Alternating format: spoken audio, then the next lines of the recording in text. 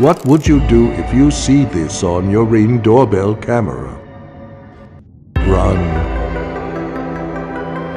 Hulaan nyo kung anong buwan na naman.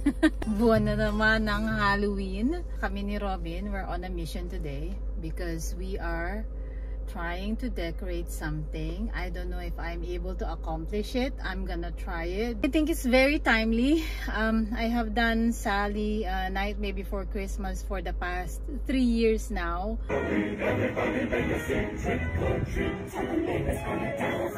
Someone hiding under your stairs, fingers like snakes and spiders in my hair. That's why I am going to do something different and something new and something trendy. Kaya samahan nyo kaming kuhanin itong, mamaya ko na sasabihin, I'll show you later. So ito ang pinagkakabalahan namin.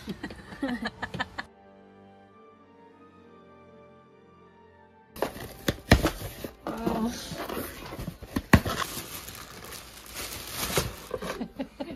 Vecna.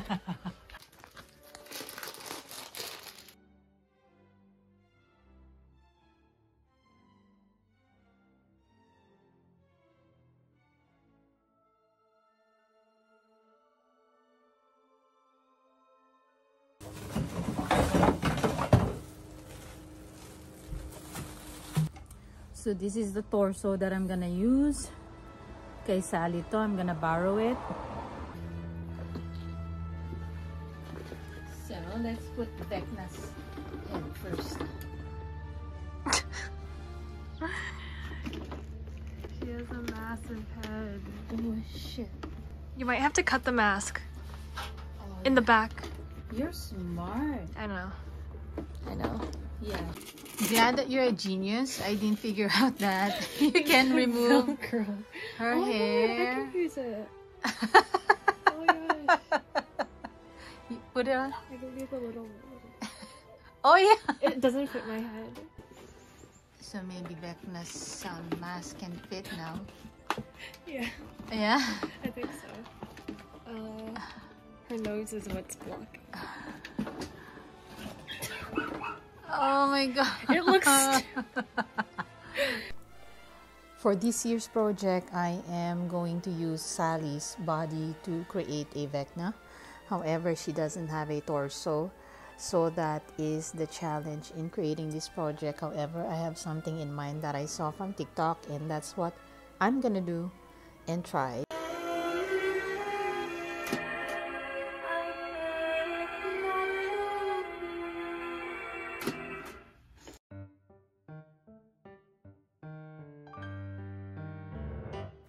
We are doing Vecna's body using a saran wrap. So I saw it on TikTok. So I'm gonna attempt to do it. Use her body.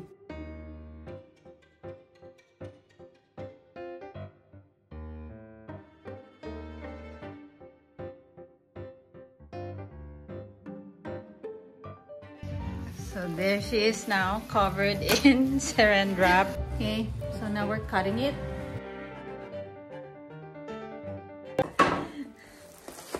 Ta-da! That's my body cast. It looks like a chicken. So this is how it looks like. It's not that bad. I'm just gonna tape it. I need to cover the arms with plastic wrap because I'm gonna spray paint it. And it's getting there. It's getting there, Sally. Sorry, Sally. I have to make you Vecna this year. I will individually wrap the fingers so they look longer. So ayan na. Humaba na yung kanyang mga daliri. Then I'm gonna spray paint it later on. So walang fingers. There's no fingers on the other side. So I had to improvise. Anyway, again, I'm gonna paint it black. I'm just gonna tape it, connect it to the body, paint it.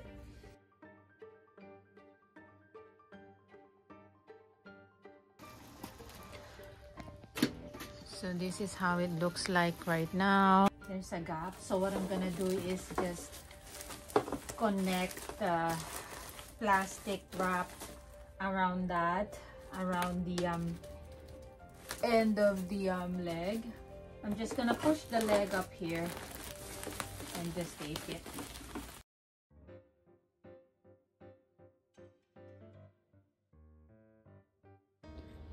So here is the base of my Vecna. I have created these long fingernails. I need spray paint. I need to add more like veins all over the body. And hopefully it works according to what's in my head.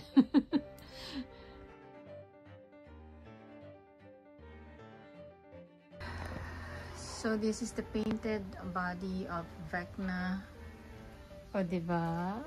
I'm happy about it. Looks like Vecna without the face yet. So I'm gonna let it dry. Maybe tomorrow I'm gonna try to finish my Vecna project.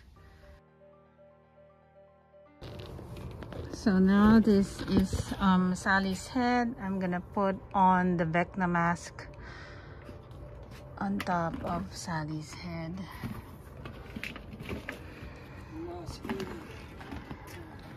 Si Beo, may problema ako. Bitin.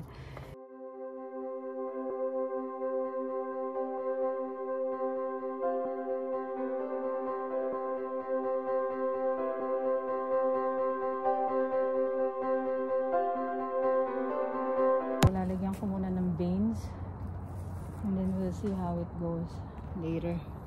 I think it's time.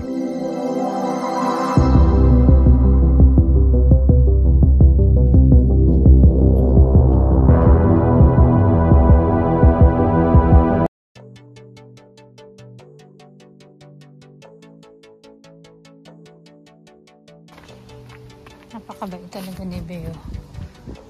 Lagyan din yan. Yay! Yay!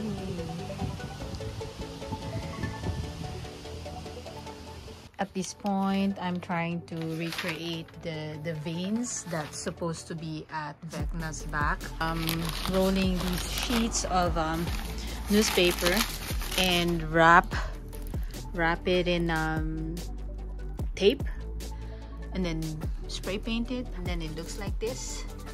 Then that will be ready to put at Vecna's back. It has dried up yung kanyang mga sungot. Veins. They all dried up, so now I'm gonna connect it at the back.